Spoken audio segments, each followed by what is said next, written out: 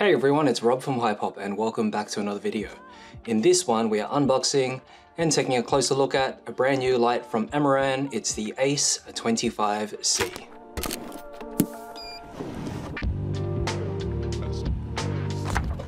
So we have the Ace 25C here by Amaran, aka Aperture, which is a new compact LED light that they've just released.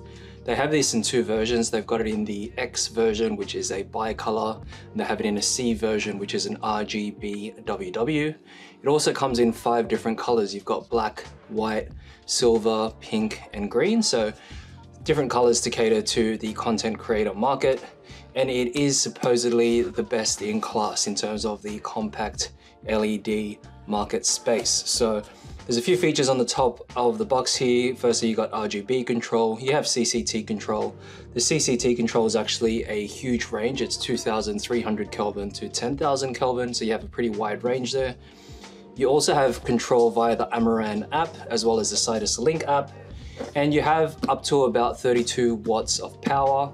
And you have USB Type-C power delivery on the light.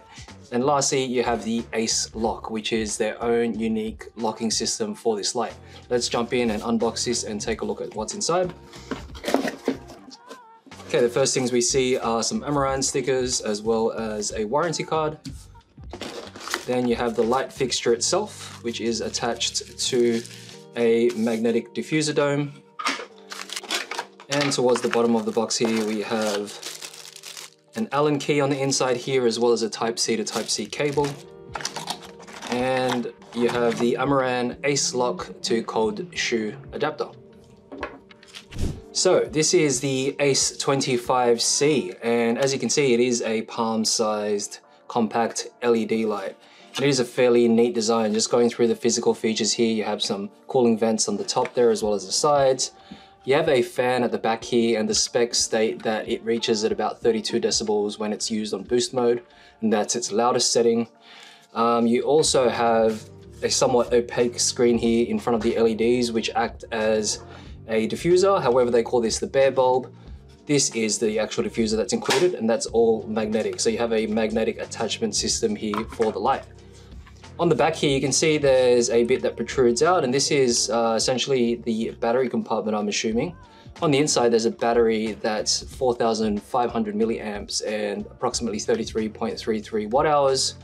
But this back surface here is actually made from rubber, and it's in fact magnetic, which is great. You're starting to see a lot of these compact lights being magnetic.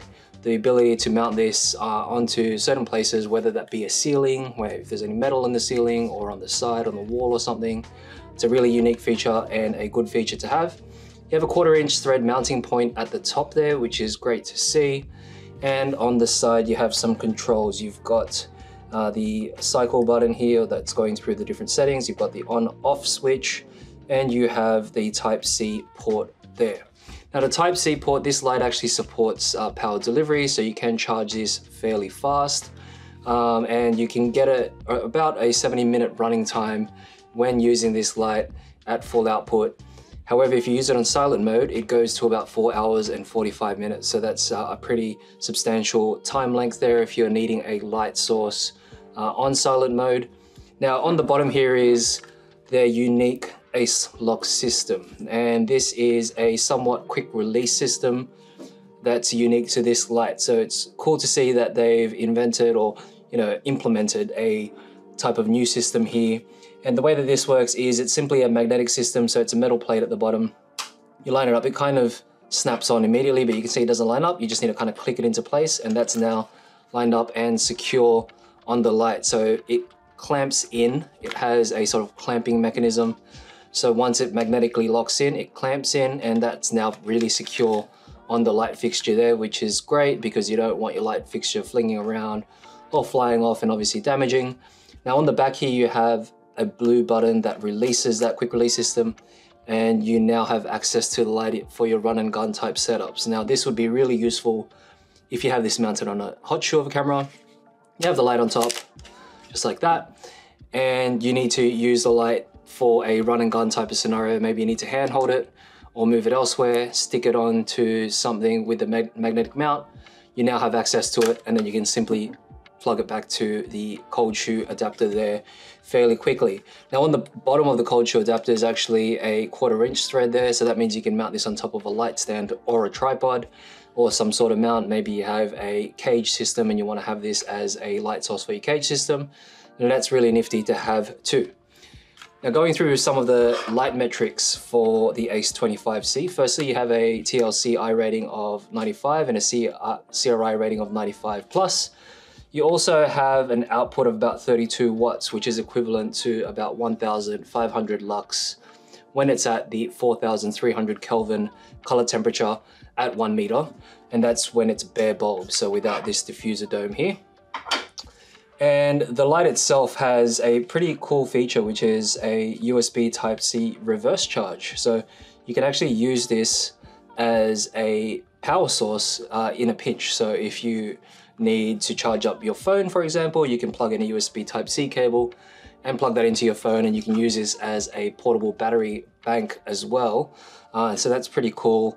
It's kind of like an all-in-one content creator's light slash tech gadget, which is perfect for your light kit. Now I'm just going to run through how to operate the light really quickly. So there's a slide button here for the on-off switch, which I think is a nice touch. I personally prefer a slide button rather than a press to hold button. Sometimes you can mistakenly press a button there and then it turns on and then you drain your battery.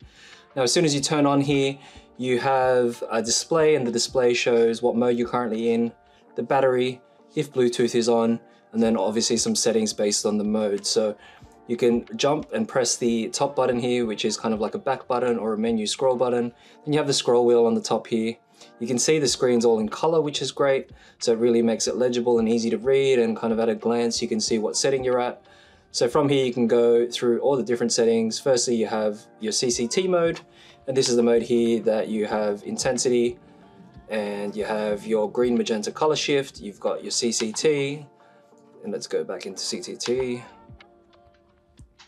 Press down on the dial here and that brings you into that particular setting. So once again, you can go all the way from 2300 Kelvin up to 10,000 Kelvin there. Okay, and then you can obviously change your intensity, your green magenta color shift, and that's it for that setting. Moving on, you've got HSI mode. HSI is your hue, saturation, and intensity. And here we have intensity at 50%. You got your saturation at 100%, and say for example we want this particular red to be reduced in saturation, you can reduce that and you can see it fades out the red slightly all the way up to a white when it's on 0. And you have your hue, so you can change your hue based on 360 degrees of color. You can use a reference chart, there's plenty online, but you can see as we're cycling through it changes the color of the light. And you have lastly the intensity, which I mentioned in the beginning.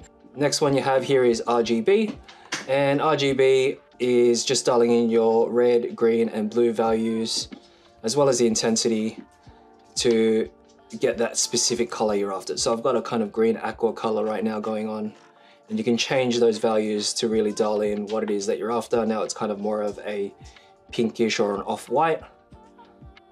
And effects, so here you've got your standard effects, but you can actually go into these effects here and it will change the